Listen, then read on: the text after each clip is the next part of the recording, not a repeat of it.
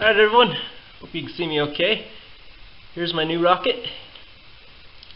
You see it's a little smaller than the last one, but that should mean less destruction if it decides to take off.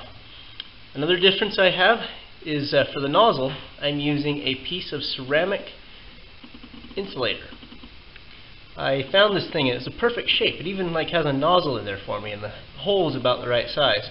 So I went and stuck one of these in the end of the pipe. I had to meld it a little bit to get it to fit. You can see I even crimped it in there pretty good. Along with the epoxy, I don't think that'll ever come out. And then the pipe cap on the end. Let's go ahead and test it, shall we?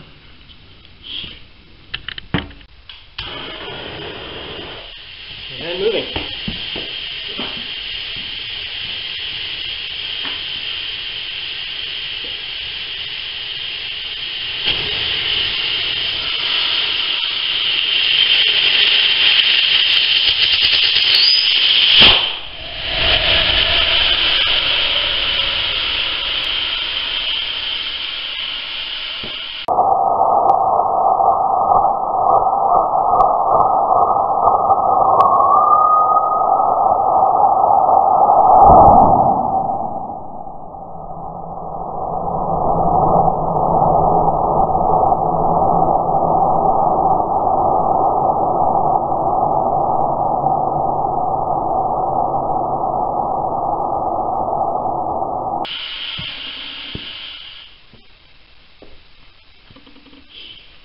Well, looks like something blew up.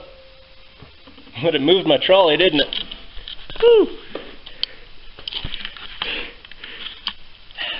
Now I remember why I don't do this inside the shed. Oh well, got plenty of ventilation. Yeah, look at that. Just blew the plastic apart.